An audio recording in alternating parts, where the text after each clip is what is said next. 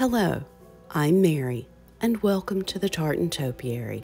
Today, we're going to look at Christmas with Southern Living 2023, inspired ideas for holiday cooking and decorating.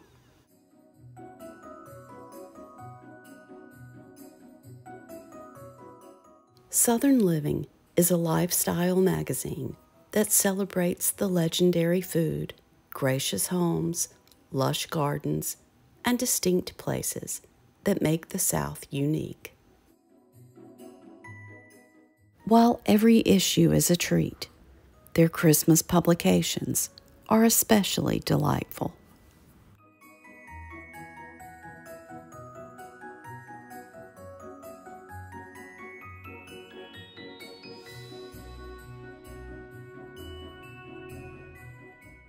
From the editors of this inspirational lifestyle magazine, Christmas with Southern Living 2023 is a collectible holiday book filled with sparkling recipes, festive ideas for entertaining, decorating, and gathering with friends and family.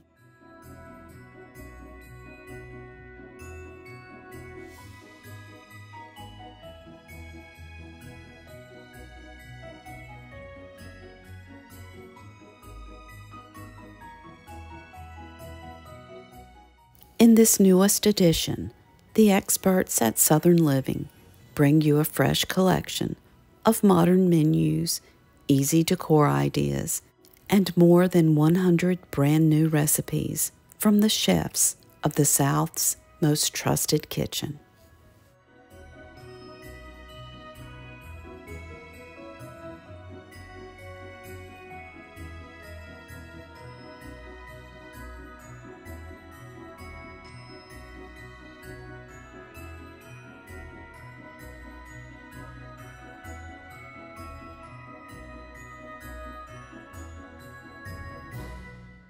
For more than 40 years, Christmas with Southern Living has been a trusted resource for holiday cooks, crafters, decorators, and hosts, with mouth-watering menus, magical spaces, and decorating ideas.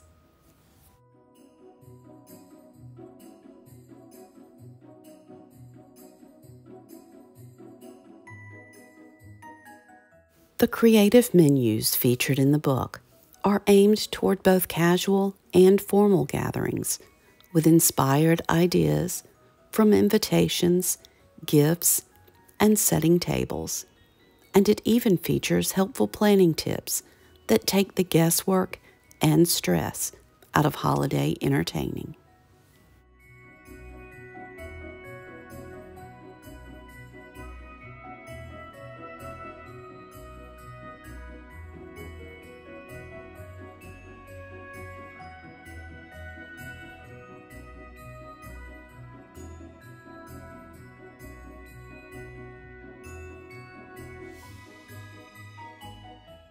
You are invited into several private homes, many of which belong to Southern Living's very own photo stylists, as they share their unique holiday traditions and the creative ways they choose to deck their very own halls.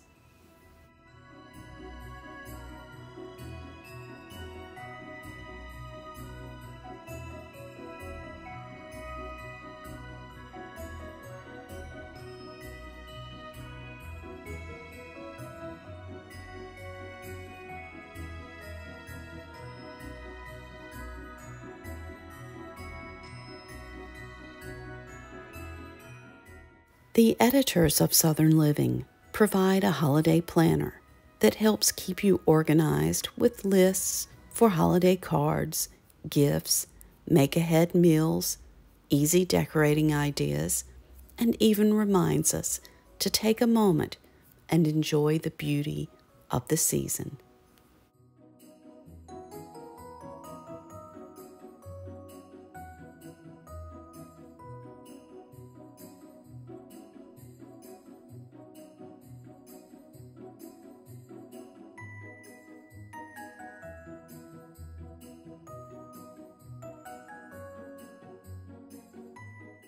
Catherine Cobbs, the executive editor at Southern Living, writes in the introduction, "The holidays are here, and of course, we've been decking the halls, cooking Christmas feasts, and whipping up batch after batch of cookies."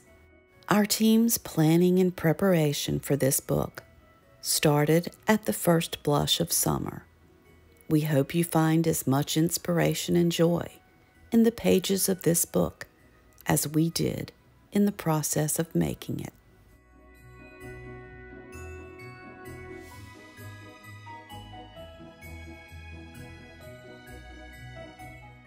This book was indeed lovely to look at. I found the holiday planning guides and resources very helpful. The recipes were numerous, as were the photographs of these delectable dishes. If you lean more toward all things culinary, you will enjoy this book. If you favor the decorative side of Christmas, this volume may leave you wanting more.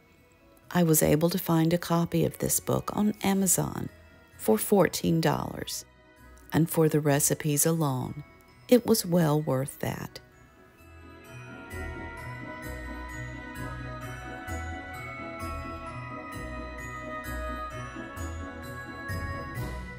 Christmas with Southern Living 2023 by the editors of Southern Living magazine.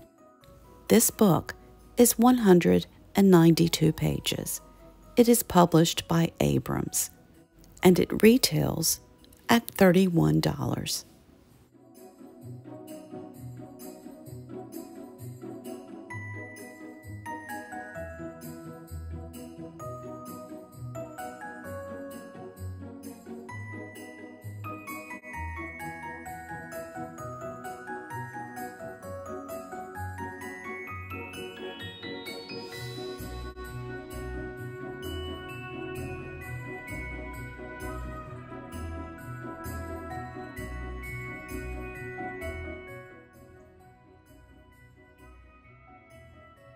I hope everyone had a wonderful and peaceful Thanksgiving.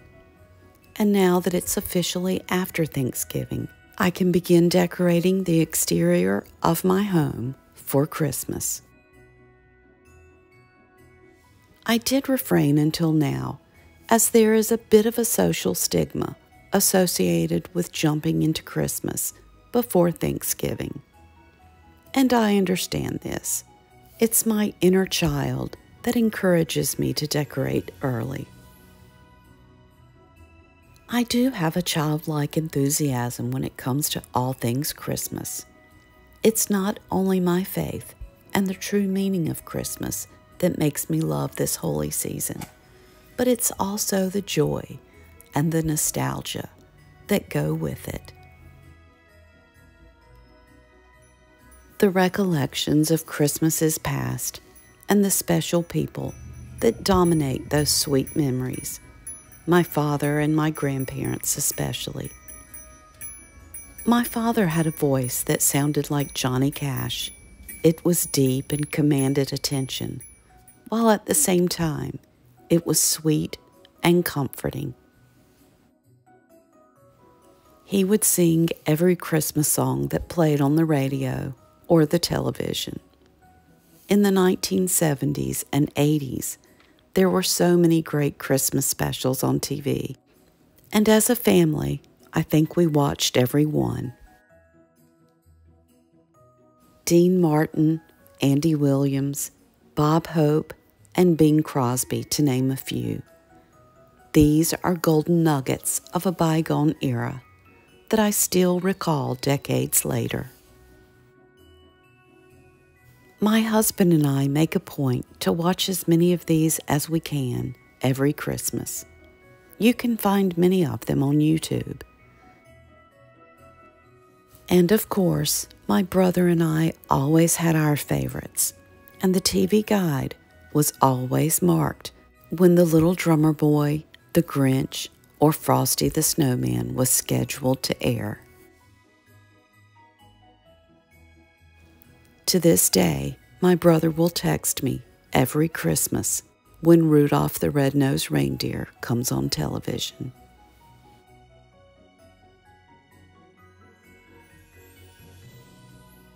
If you had a favorite Christmas special, I'd love to know what it was. Let me know in the comments.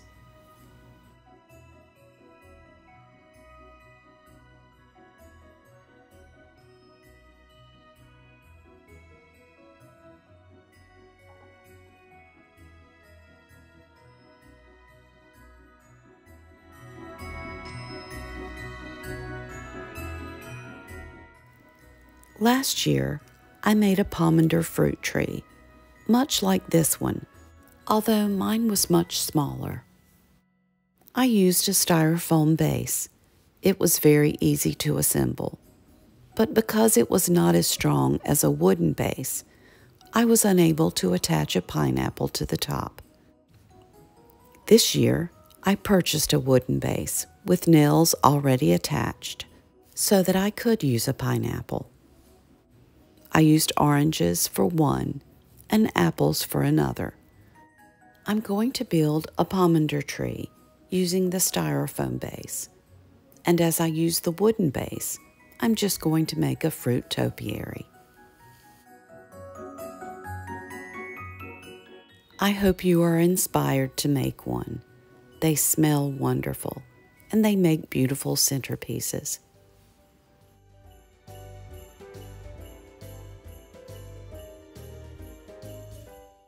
This is the one I made last year, and I'll also share the two that I made this year. I was able to find the wooden bases on eBay at a reasonable price. I will leave that information in the description below.